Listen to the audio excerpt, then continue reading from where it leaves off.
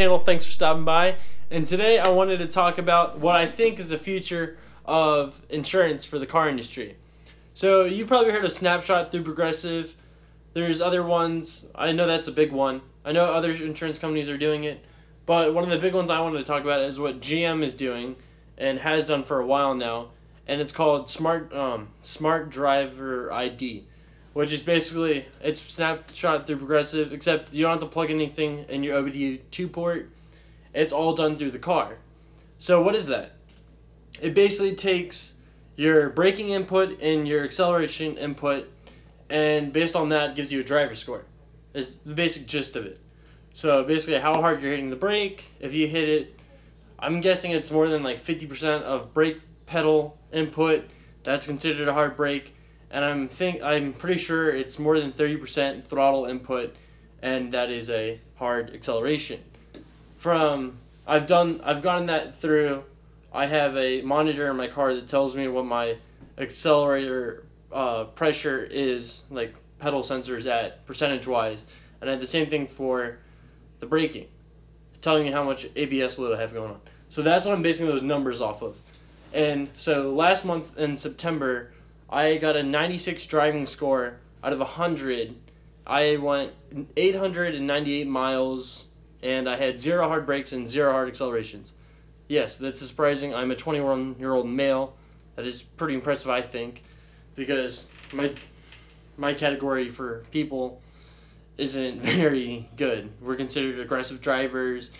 We text and drive. We Snapchat and drive. We do all these things except drive. Basically is what the insurance companies think. So for me to have that driving score, I think is pretty amazing. And no, it doesn't go by your age at all. It doesn't do that. But one of the other things it is calculated into it is it does it based on where you drive.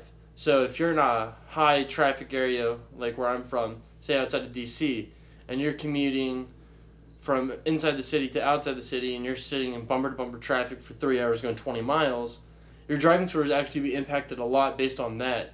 I've actually seen it sometimes drop down to like 60, like 40 points lost just for the way, like where you're driving, because it's like you're higher risk. I guess you have a higher chance of getting an accident. You're going to end up hitting the brakes more often.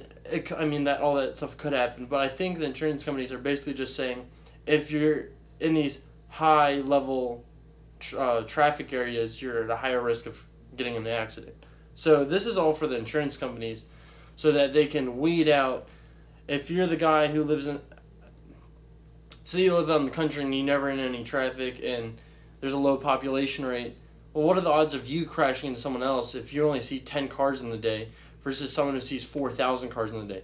You know, so that's how I think they're basing that one off of. But so the other thing is, that does play a good factor into it. So ways to get better scores. What I found out is, if you can, plan when you drive. I'm lucky at the age of 21 and the job I have, where the hours I'm working are usually in the morning, like early in the morning before everybody's on the road, or I'm doing a reverse commute, so I'm not hitting traffic, so that's helping. Other things you can do are, and it actually tells you when you start getting your driving score back, things like longer trips. None of this factors into it, but longer, going like trips, like less trips. So, you know, if you have to go to the grocery store, don't go home and then go to, like, say you have to go to the dry cleaners, don't do two things, make that all one continuous trip. That way you have less chance of hitting traffic. You might not hit the brakes as much. And all this, like if you have road rage, oh my gosh, that will kill your score. Because you'll gone in and you'll slam on the brakes. All of a sudden you have a hard brake and a hard acceleration and a hard brake, and then your score is done. You can go from a 99 to a 50 real quick. And the only thing that's going to help you is if you do have a hard brake and a hard acceleration, then you would have to go drive like 50 miles to make it so that it doesn't look bad. That way, you know, it's not like, oh gosh, she has 10 hard brakes and 2 miles of driving. That will destroy your score. There's just no coming back from it. last month I got a 96 out of 100, and I did 898 miles. I had no hard brakes, no hard accelerations. I've done it for over a year now, and I think in 15,000 miles, I've had, actually, I know, oh yeah, so 15,000 miles, 105 hard brakes, and 107 hard accelerations in 15,000 miles. They say it's typical to have a few. So when they say a few, I'm thinking 3 or 4 hard accelerations a day, and then a couple hard brakes. I'm thinking like 1 or 2 hard brakes here in a day. Well, what's the average person's day? You know, I'm thinking if you do an average commute, I'm thinking it's 30 miles, because then that would give you like 15 to 12,000 miles a year. So it's all so variant. But one of the main points I want to get across is this is the future of how insurance companies are going to do insurance quotes. They're going to look through it. They're going to, it's just so easy to do. If it's being built in by these huge car manufacturers, you got to assume at some point this is going to be the way of insuring people, because you get to weed out who's hitting the gas pedal and who's slamming on the brakes. You know, it's not a fair thing to think, you know, if I'm stuck in a bumper traffic and, you know, you're driving along and you've been at work 8 hours during the day and, oh, you slightly hit the brake pedal too much. You know, that couldn't even have been an aggressive act. Like, you just hit the brake a tiny bit too hard. Now your score during the day just dropped. And you're not even an aggressive driver. Like, you could be a grandma driving, and all of a sudden, just because you went to the grocery store and you hit the brake pedal too hard, oh my, there's your score.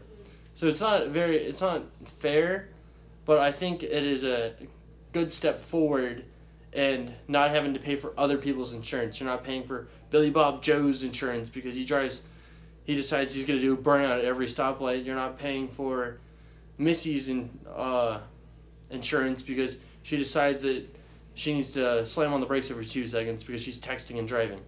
So it's fair and unfair, but I'm kind of glad to see that this technology is out there, and I think it's really cool because you get to become a better driver, a more efficient driver.